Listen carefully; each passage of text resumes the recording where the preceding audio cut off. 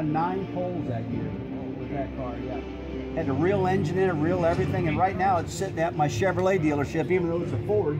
It's at my Chevrolet dealership up in Tennessee right now on display up there. Yeah, and then my last car that I ever drove in my life is on display at the Motorsport Hall of Fame America in Daytona Beach. So it's on display at the Daytona Speedway right now. And then Midnight, my favorite car, is up at our new Ford dealership up in Dandridge, Tennessee. So those have been my 3 favorite cars, and they're on display at different locations. Midnight's that one you won so many races in, right? Midnight I won a ton of races with. And Midnight was the car that they put me in the Hall of Fame with in 2013. Had it completely restored as raced. And in fact, it's like I said, it's up at the Ford dealership. And last week I got a phone call from Michigan International Speedway, and we're going to take it out of the Ford dealership, send it to Michigan for their I think it's a 50th celebration in the June race, because I won that race in that car.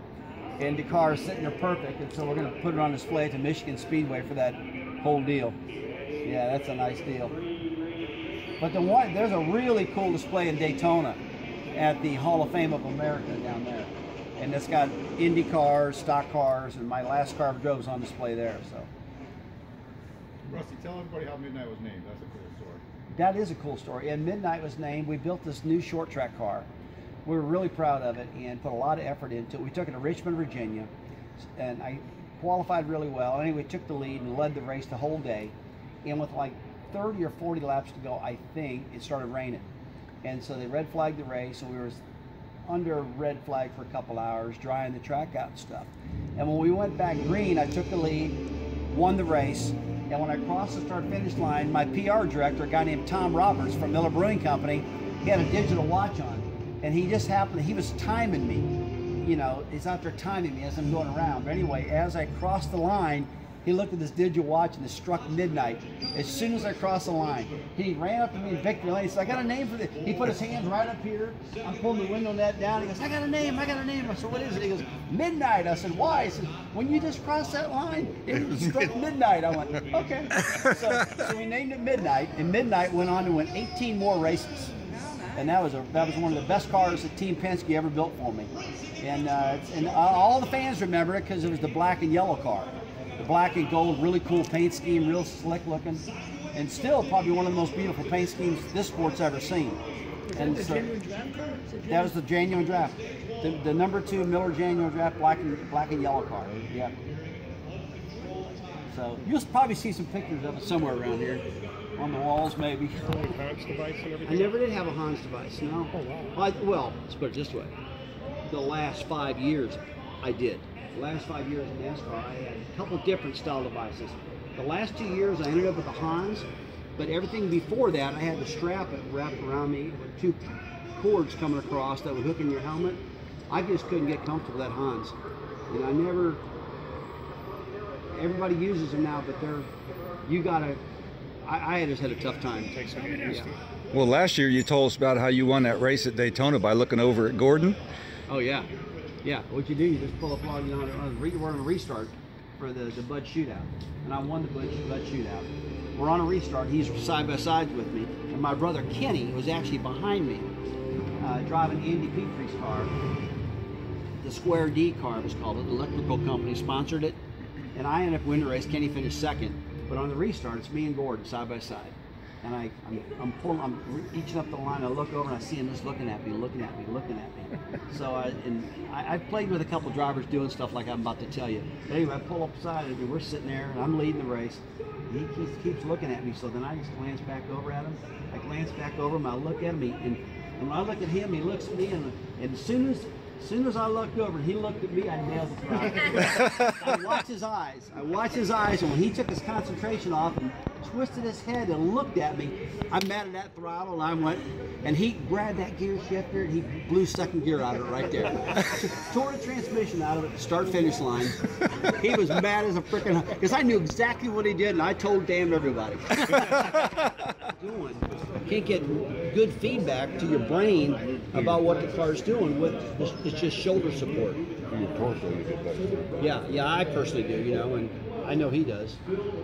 And you certainly had the bad wrecks. I mean, Earnhardt, when he drove, the stuff he drove was crazy. He just sitting there like these old pickup truck seats. They had springs in them. And he had this big piece of metal on the side supporting him, you know. And he put most of those together himself, I think, didn't he? Yeah, he did. Yeah.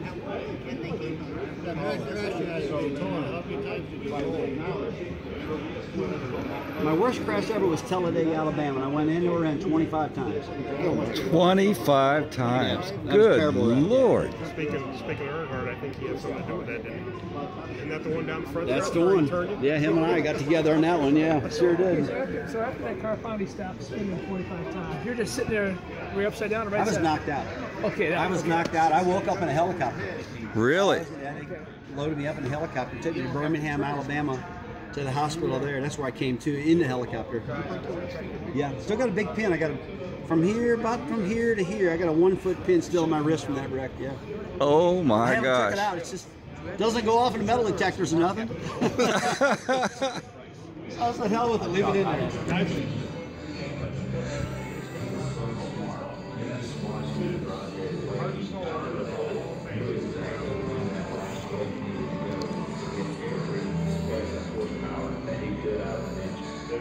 So these are the cars of everybody that's going in this year, right? No. This is last year? This are the guys that are currently in. Oh. That got put in last year. Ron Hornaday, Red Byron, Robert Yates, and this is Ken Squire, the announcer. That's the reason it's set up. Oh. And all that. Okay. And this was Ray Everham. He got put in, and he was the. Well, he's already in. He's in currently this year. Now going into next year's Hall of Fame induction, then that's Penske and guys like that are going out.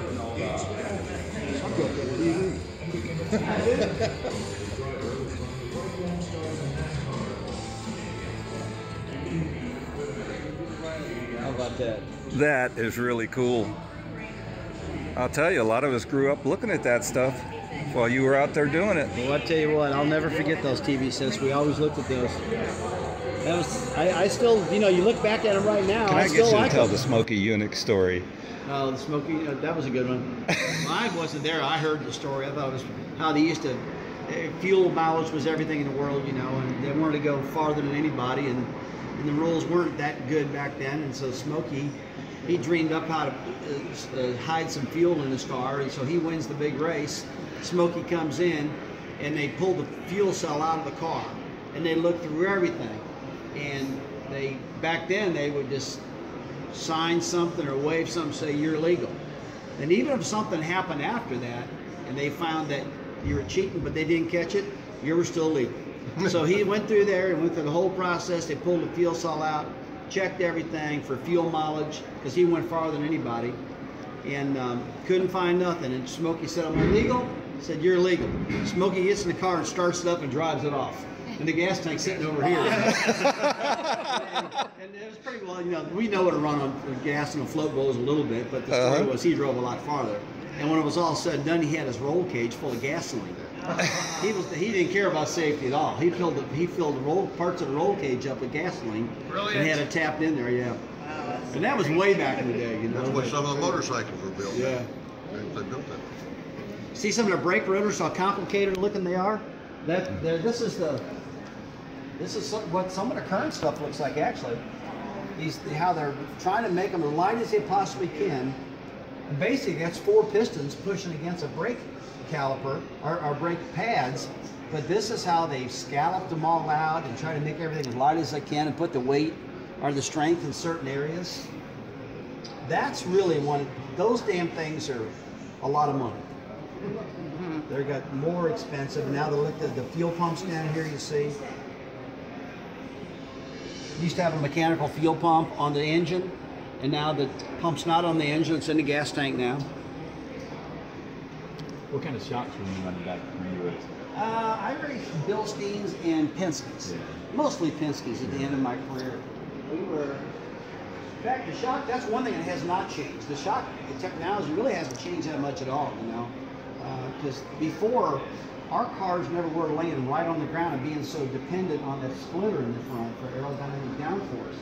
We used to work so hard with the rebounds and the flow of the pistons and all that. I almost feel like we were every bit as what they are right now in that, because they're not so dependent on that shock any longer as they are aerodynamics. Still dependent. Penske's come into your career. You start building the helmet while you were racing for it? Yep, sure did. Well, he was building those before I started racing for him. Okay. Yeah, you look at everything and you're trying to find what's wrong with these pieces. At least I am. Cambered rear end, the snout on the bottom, on the sides offset, twisted up, put a little camber in it. Aha. Jack bolts, probably hollow jack bolts. Let's see if it says what it is. 6. Is there a reason for making the clutches and the nose a small diameter, I guess? Yeah, just for the lighter and the smaller, they'll accelerate faster. Yep. As soon as you touch again, with the small clutch, when you hit the throttle, it'll rev up much faster. You know? If it's really big, I didn't realize it'll they were rev getting up down slower and won't come back down. You know. And nurse the gold car. That car right there that Goodyear made. Everybody wanted that. And so when you won the championship, that was one cool thing. The Goodyear would come step out with a big golden car. When I won the title, the guy who did the gold car passed away or something went wrong. He couldn't do a gold car. So they did a crystal car for me. And so I'm the only one that ever had a crystal car. And I wanted a damn gold car bad. Like they're trying to convince me that, oh my God, you're the only one ever in the history of NASCAR to get a gold or get a crystal car. So there it is. So I got that. But then later, when I retired from Team Penske, when I got out of the car in 2005, I'm on the stage at the Waldorf Astoria, and here comes Roger, and I think it was Leo Mel with Goodyear. They come walking out and they gave me a gold car. All right. I finally got it, yeah. That's not it, yeah, but look at this like that.